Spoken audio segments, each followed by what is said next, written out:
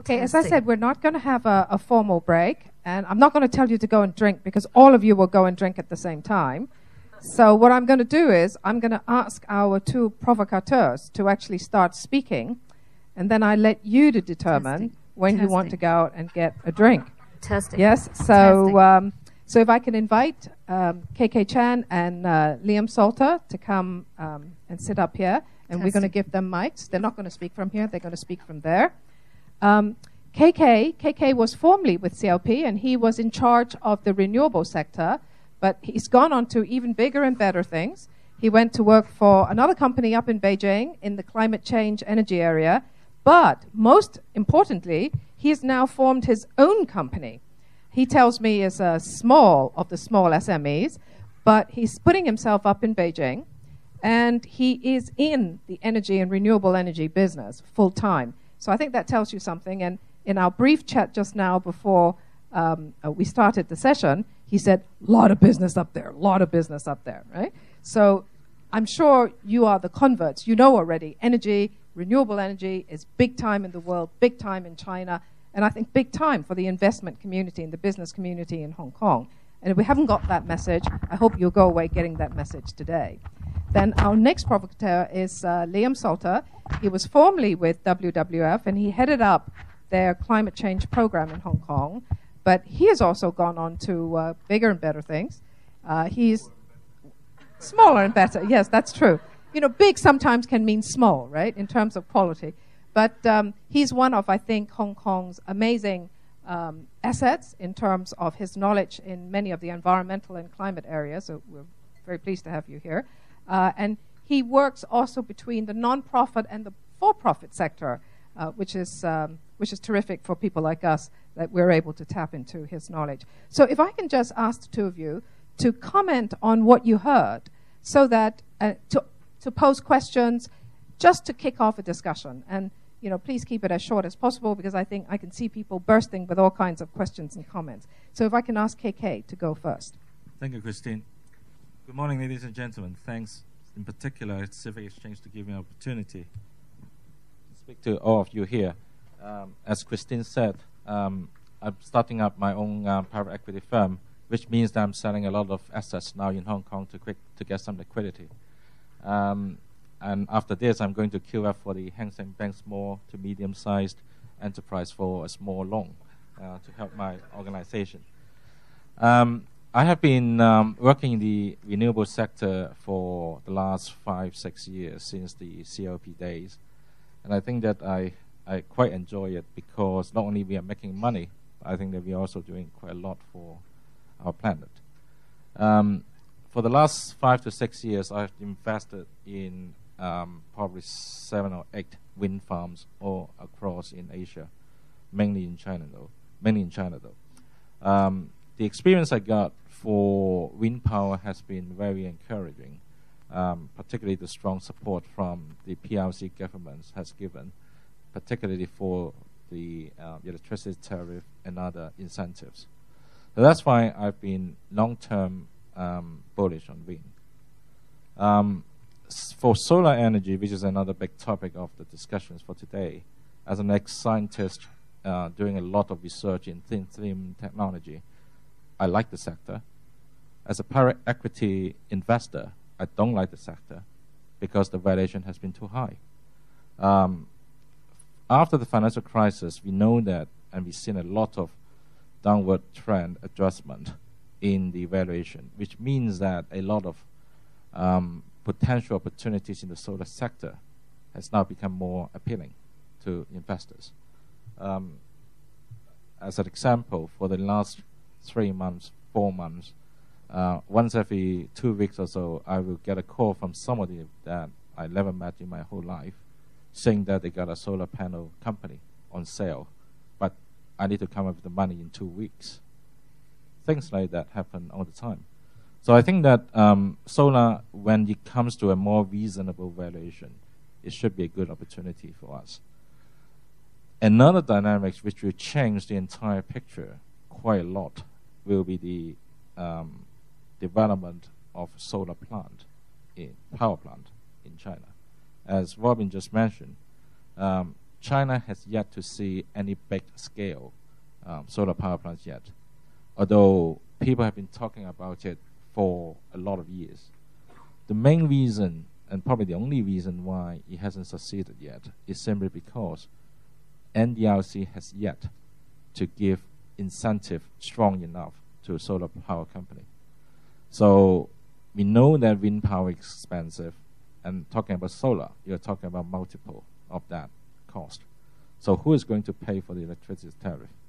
Now we know that NDRC is very keen to put a demonstration project up in Dunhuang in the far west, which supposedly should give very good tariff. The question is, how stable, how persistent will this tariff level will stay? Because don't forget, in China, you're not going to get a 20-year long-term power purchase agreement with a fixed tariff. So your tariff will be renewed year on year. So this year, you get a very good tariff. What about 5 years from now? And for an expensive investment in solar power plant, I don't think that people will be up for the challenge to risk the capital. So these are some of the challenges for the solar power.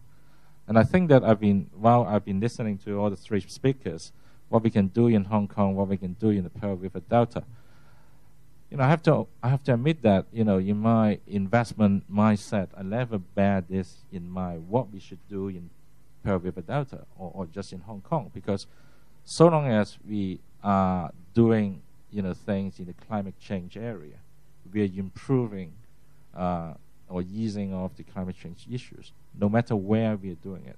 That's number one. We can do wind farms in Australia, we can do wind farms in India, which can serve the purpose of reducing carbon emission, rather than just Pearl River Delta. But clearly, Hong Kong is our hometown. No doubt we want to make sure that it is as prosperous as before, and we should be highly involved in this green development as well. So if you look at the competitive advantages of Hong Kong or Pearl River Delta, unlike 20 years ago in China, where even Shanghai or Beijing was lacking of capital, nowadays everybody can have very, very significant amount of liquidity to do their own investment. That's very, very little advantage for Hong Kong or Pearl River Delta to sell on that. But that's still one thing that I think that we do have is our talents. We have very strong research capability and capacity in Hong Kong or in the Pearl River Delta. We still have very skilled laborers force in the Pearl River Delta, which when we talk about high technology in the green tech space, such as wind turbine, solar panel, we do have a lot of backup and resources in this regard to develop what we want to develop in the Pearl River Delta. If you look at the other places of China, like Shanghai, Suzhou, Shenzhen, obviously, and even in Chengdu of Sichuan, these places are now occupied by wind turbine manufacturers. They are occupied by solar panel manufacturers already. Relatively speaking, you look at Pearl River Delta, there are only a handful, very limited number of these people. Why? Because the land cost in Pearl River Delta is very expensive, relatively to places like Chengdu, or even in Tianjin, for example. We see a lot of wind turbine manufacturers, world-class, such as Vestas, Gamesa, Suzlon, you name it. They all started their manufacturing capability in Tianjin, which, in my opinion, is only a second-tier cities, in my humble opinion. Why can't we do it in Pearl River Delta? In fact, a few months ago, when I looked into an investment case in Pearl River Delta, actually in Zhongshan, they are a very good manufacturer of wind turbines.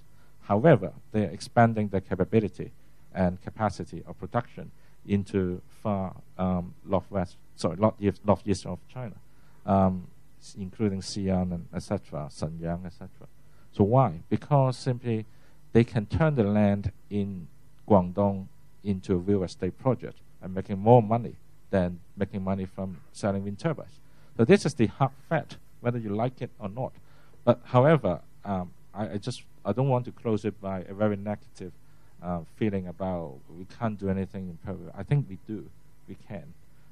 It's a matter of how we can utilize the technology transfer capability that Hong Kong has been very good at in the last couple of decades.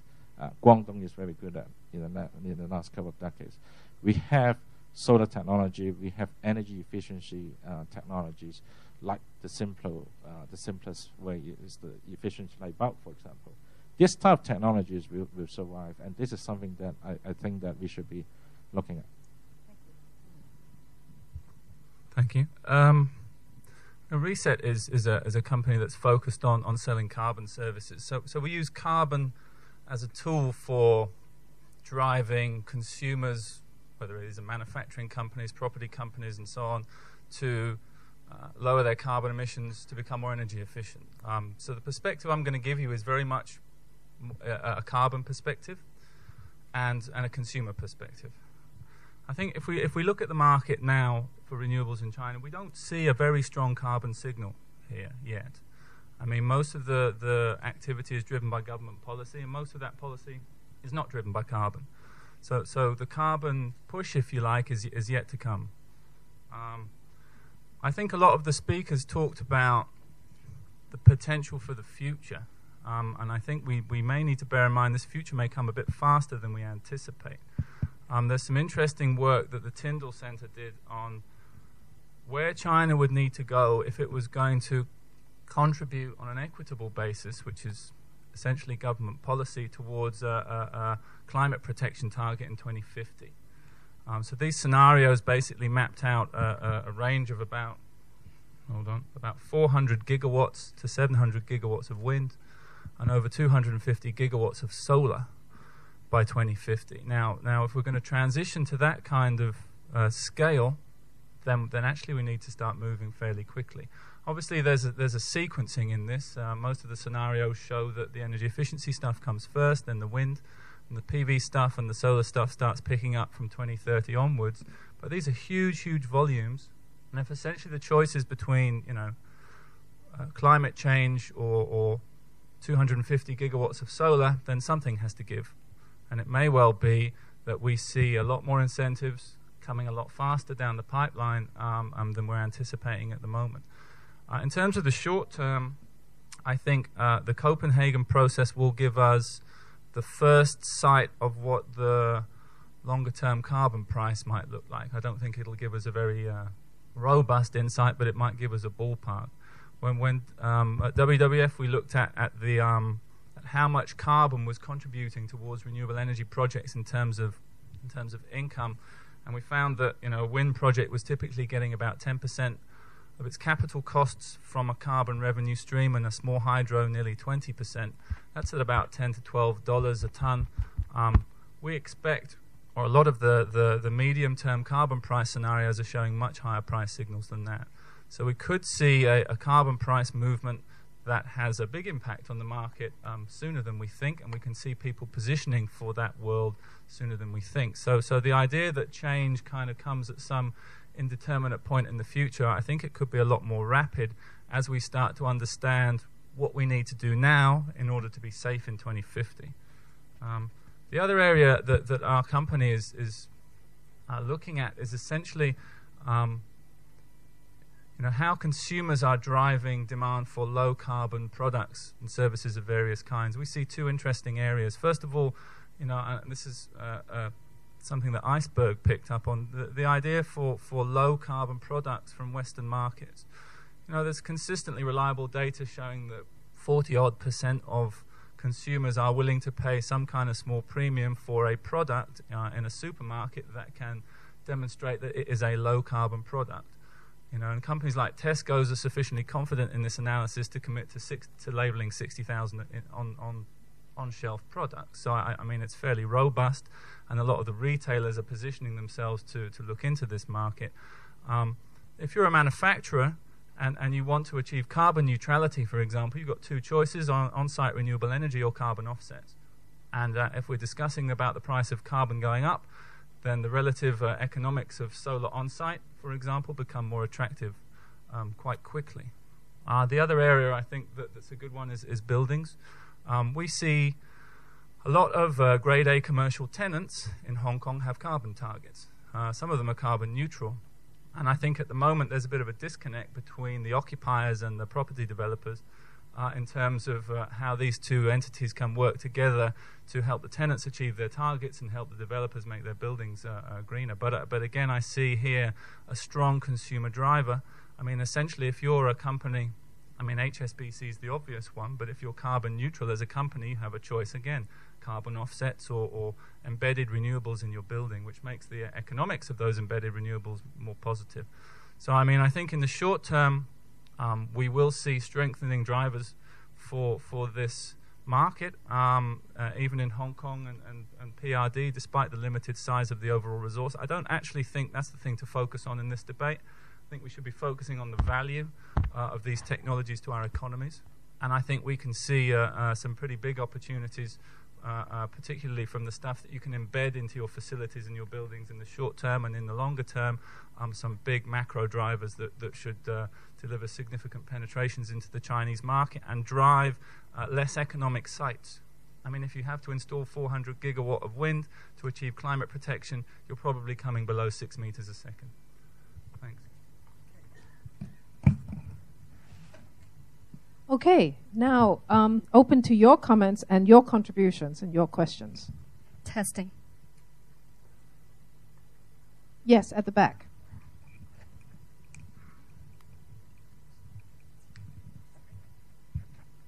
Can you tell us who you are and then please ask your question? Yeah, I'm Trevor from OVR and Partners, engineering consultants.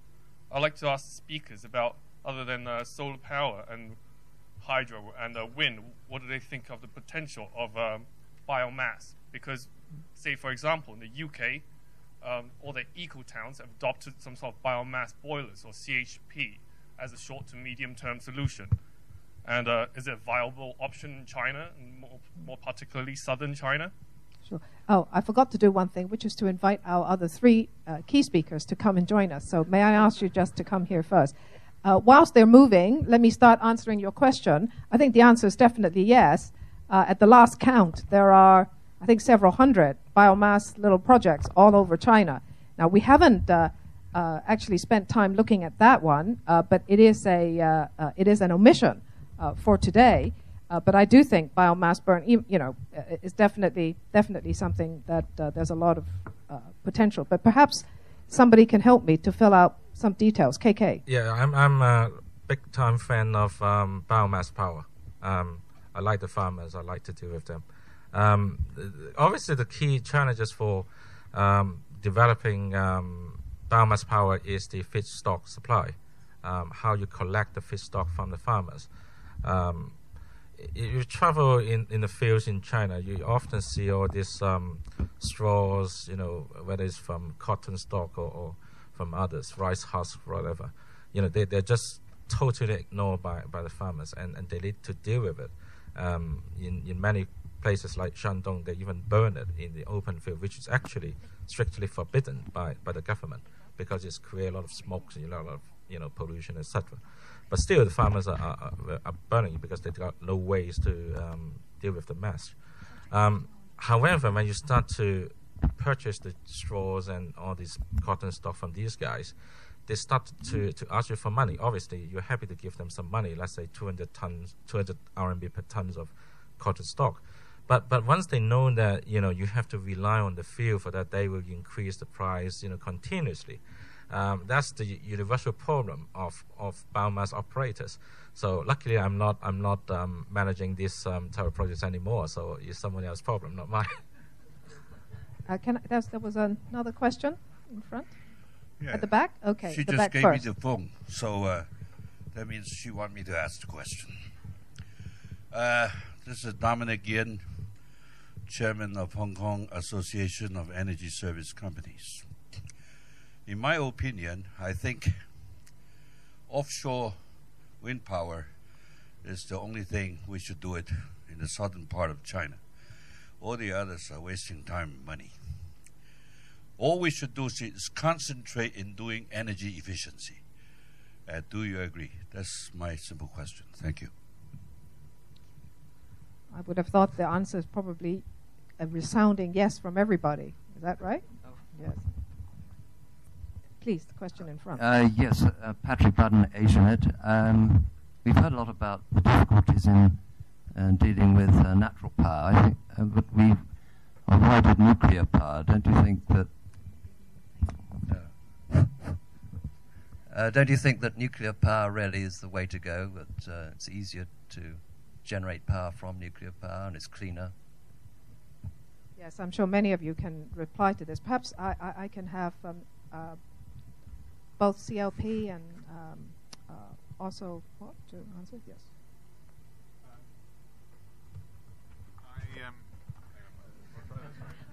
I raised the point quite early on in my talk that for the moment it's fossil fuel that's been scaled. Nuclear is the next thing that can be scaled up to provide carbon-free energy, but it's a stopgap. Whilst you get in, to put in position, renewable energy is a much longer time frame. It's less scalable and it's much more relevant to a local situation. So yes, I would agree with you that nuclear is the way to go. I think that if one looks at the pieces of the jigsaw that China is putting into position in terms of supply of uranium, both in Kazakhstan and down in Australia, you will see that their potential scale of nuclear power generation is actually much more than they are predicting in public, and so therefore I see nuclear becoming quite a substantial part of China's power mix. My partner spoke at the APEC Business Forum on this 2 years ago, and between the two of us, we estimate that they could be anything up at 20% within 15 to 20 years from now. Richard? I'll just add a few comments to that. It's on. But put it closer to your mouth. Okay. Yes. Is that better? The scale of nuclear power is vast in comparison to renewable power. What can be achieved by developing nuclear power will have a big impact on reducing carbon. Nuclear power doesn't emit carbon dioxide. The technology is available, it's commercially viable and has been around for a number of years. It is being developed in a big scale in China, and we at CLP certainly see that if we're looking at reducing carbon emissions on the scale that we need to, and whether you look at it in terms of the stabilization wedges that Stanford University have published, we need to get a number of technologies up to a scale where they can reduce carbon emissions by each of them 1 billion tons a year. So we cannot afford to ignore nuclear power. We also cannot afford to ignore renewables. We must do as much as we can on energy efficiency, and all of these are going to be part of the solution. Yes. Hi, Jim McGuire from Marsh Inc. A question and a comment, or a comment and a question first. On nuclear, I think that everybody agreed it's a good idea, but to get back to the intention of the forum, what moves the needle to a green PRD? The development process in nuclear in China, as Richard, you well know, is long at best. So let me rephrase Dominic's question. What can Hong Kong and PRD, respective governments, do in respect of energy efficiency? Liam, I think you commented on some of the movements, but what I think we've missed in Dominic's question is, how do you mobilize money and how do you mobilize public policy to move the needle? Because I think renewable energy is great, clean tech's great. What moves the needle on green PRD is energy efficiency.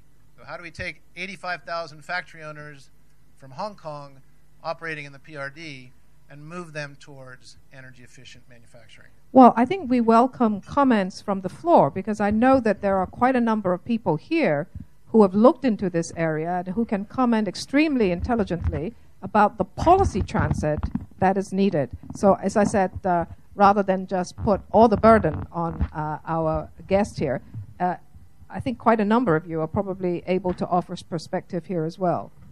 But whilst you may be afraid to put your hand up and have a go, perhaps, Liam, can I ask you to take this one? Yeah, I mean, I think that, what works with energy efficiency is a comprehensive approach. I mean, you need several measures deployed, together to have a strong impact. If we look at, Hong Kong has has an energy efficiency target of, I think, 20% in 25 years. Or was it 25% in 25 years? It's the APEC. It's the APEC figure. Yeah, that's actually less than it achieved in the last 25 years. And by comparison, mainland has a target of 20% in 5 years. So I mean, what we have in Hong Kong at the moment is not. We don't have a framework for assembling a range of measures that we need to drive efficiency into place. Typically, if you look at another economy, you'll see a range of different things come in. You need minimum building codes and minimum standards for appliances. They need to be mandatory. You need incentives for premium products to pull the top of the market out. So you need a very good labeling schemes, and they need to be extremely well marketed. You need finance. I think one of the key things that we observe in the market right now, particularly in the manufacturing sector, is a lot of companies interested in improving their energy efficiency, recognizing that they have significant savings within their facilities, but unwilling to commit their capital right now to this kind of investment. So, I think really a strategic approach is required. A target at the top of it needs to then drive a range of different measures underneath that both take the rubbish out of the market, if you like, in terms of take the capital stock that's inefficient out of the market and prevent it being sold, and then improve the incentives and the visibility of the top line stuff. Richard, perhaps I can ask you a bit on this as well. There's always a concern in political circles about things costing more.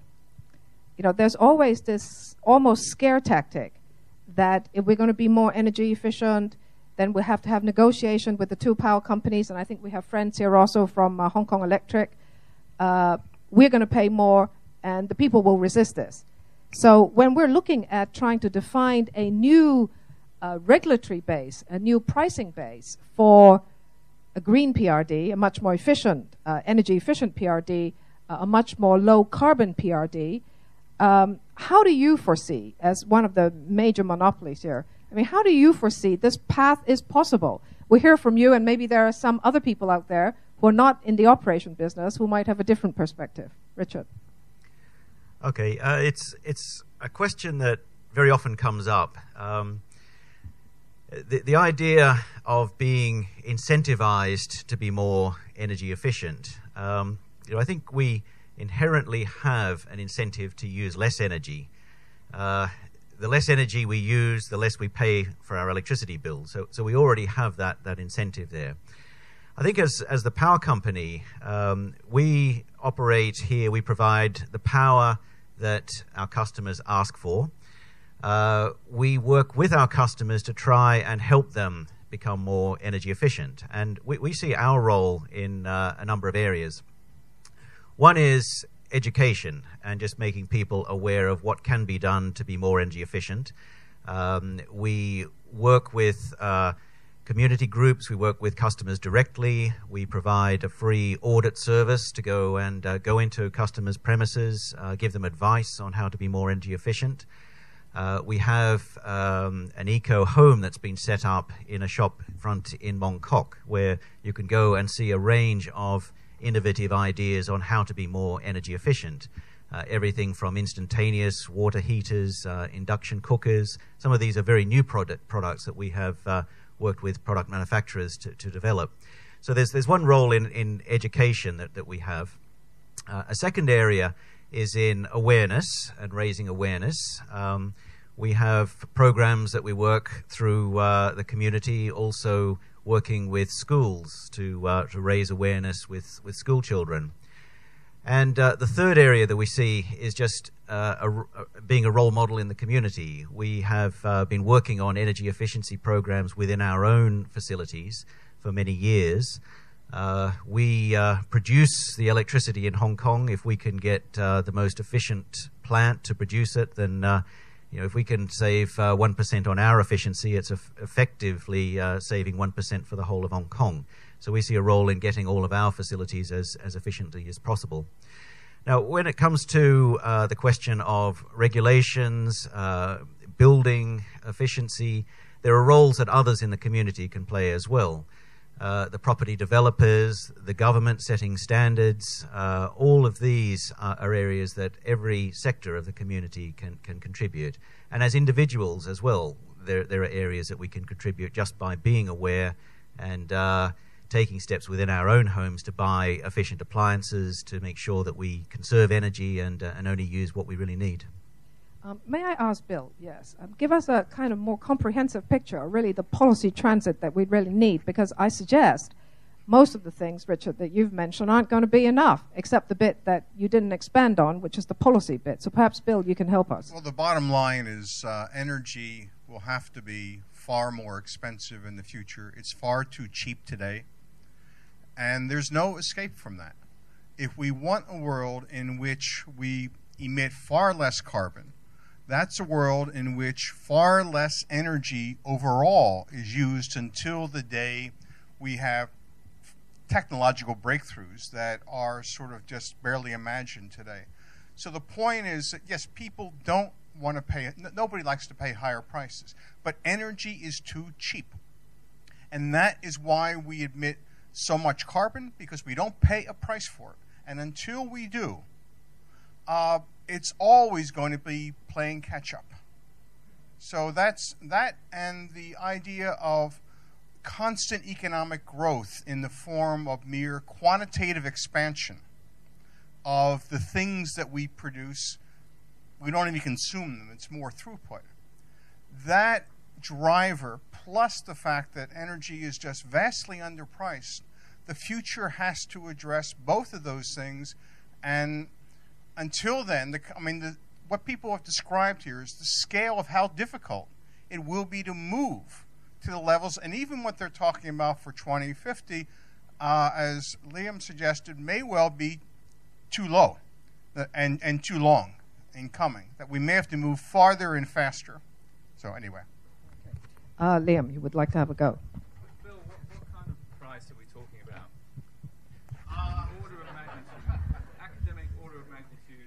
Okay, just to stab at it, I would say something on the order, $100 is where I would start. A ton of carbon. That's where I would begin. Now, I realize that's something that would involve a fundamental change in the way things are done. But that's what we're talking about. If we are talking about having a world economy that reduces its carbon emissions by 80% in 40 years, my God, it has to be something. And $20 a ton is not going to do it. I don't know what the actual price is.